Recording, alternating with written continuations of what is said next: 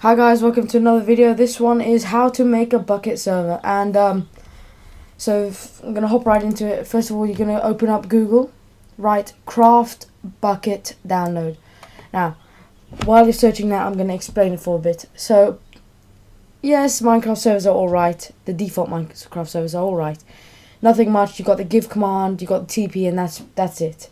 But what Bukkit allows you to do is allows you to install mods. So if you write Bukkit plugin list,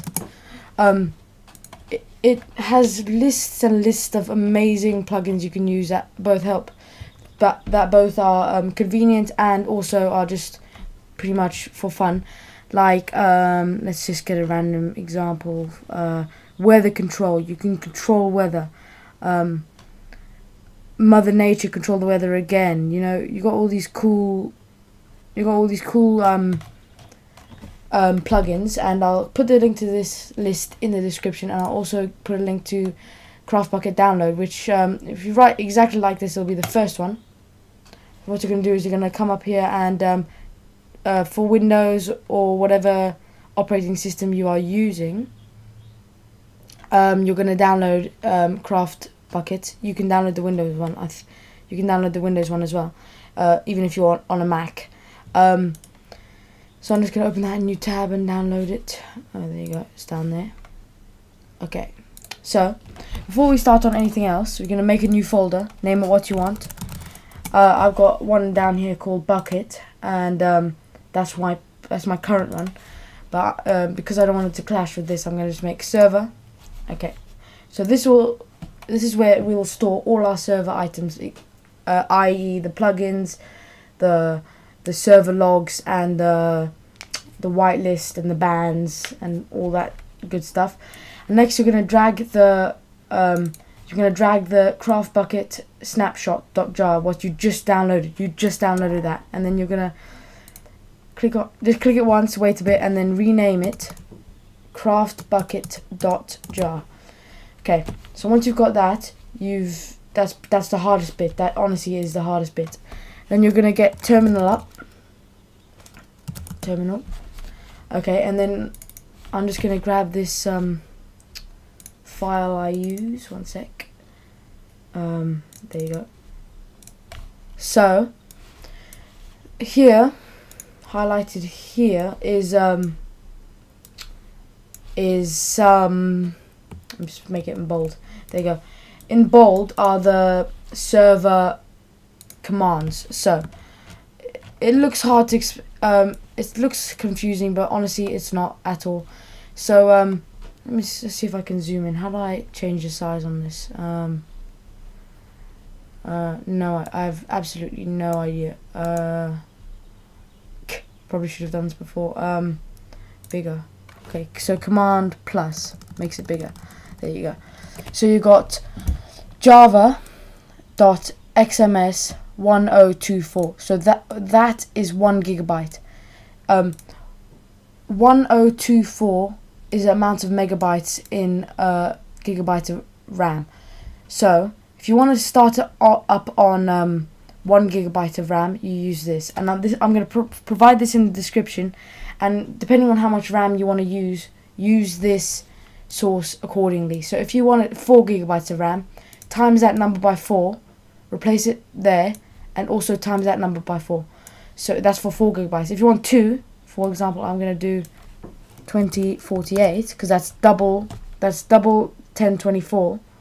2048 is double 1024, so this is 2 gigabytes. This is still 1 gigabyte, so you want to change it. 2048, so that is now 2 gigabytes. But remember, 1024 is 1 gigabyte, so use that accordingly to how much you want. So you're going to Command C or Control C, whatever operating system you're on, to copy it. And what you're going to do is you're going to write CD. Okay, this is how to start the server. So in terminal, you're going to write CD space, and then you're going to drag your server folder, the one that has your craftbukkit in. You're going to just drag it into terminal, enter, and then paste that command you just copied. There you go. You're just gonna have all these no such file, whatever. It's a bunch of crap. Seriously, you don't need that. It's just telling you that there's no ops or whatever, ops.txt. It's because making that, and you're gonna get preparing spawn area. So that's gonna be, that is if you see that, that's a sign of success, and it's gonna say done. So you're gonna open up the server file, and you're gonna have a bunch of banned IPs. That if you can ban people from here. So say you want to ban Bob, write Bob in there, or you can do it in game by doing /ban space Bob. Okay, so this is your world. You can drag and drop any other world in there and use it. And you got server properties. You got all the level name, world, and leave server IP, and you can change PvP if you want. You can keep that, because I'll explain that in now. So this is actually running quite long, but anyway, so that is your server made. It's just that only you can join it at the moment. So I'm just gonna never close it, because that can corrupt the file. So what you're gonna do is come in here and write stop. It gracefully stops the server, and there'll be no problems from there on. So with this new thing, I'm gonna write router login.net. This is for a Netgear router. If you don't know how to log into your Netgear your router, because you can have Belkin, you can have all that. If you don't know how to log into your router, Google it. Say login Belkin router, or login the name and then router. And you're gonna log in, and if you haven't made a password or username, it's gonna be default admin password or admin or password. You Google it. Say default username and password for Belkin router or Netgear router. It's pretty self-explanatory. So you're gonna log in, and then you're gonna in some, just let it load up, and in some routers it's gonna have like gaming. If yours has gaming, click on gaming and then click port forwarding. If you're on any other if yours doesn't say gaming, just click on port forwarding, or try and find port forwarding.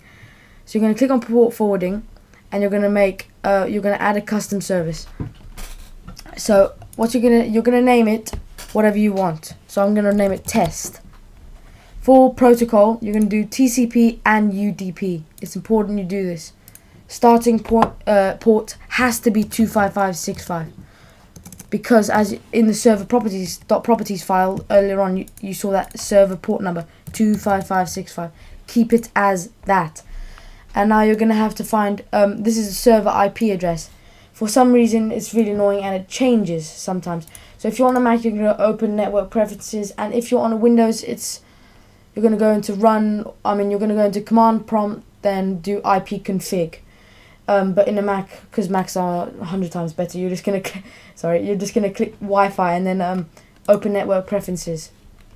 Here you're gonna find your IP, and there's gonna be a pretty similar number over here, 192.168.168.1 point blank. You put that number in the blank. 4. Apply. Yes, whatever. Click OK.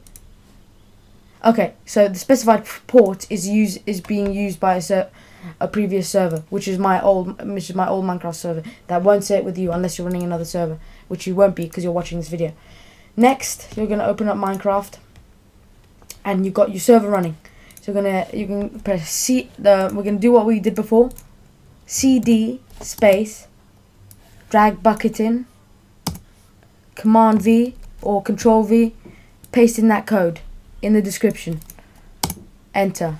Starting up the world. So it's pretty quick, and then you're gonna go into Minecraft. Password.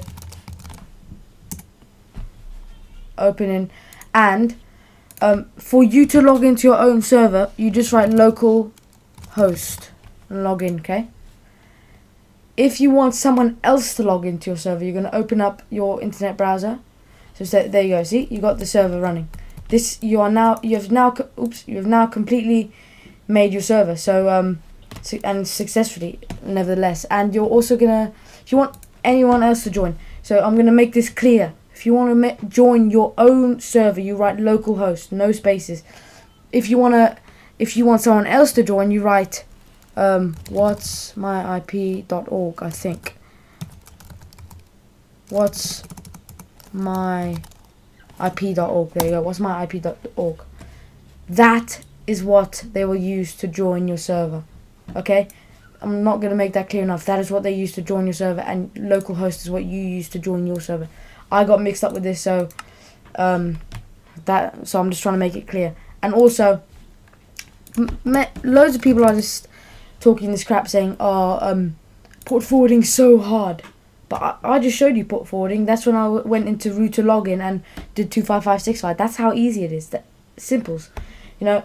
And then so that's pretty much it. I hope this helped, because I had some trouble making my own server, and I'm just gonna bin this because I don't need this. And if this helped, subscribe. I got some. I'm gonna make some more server videos.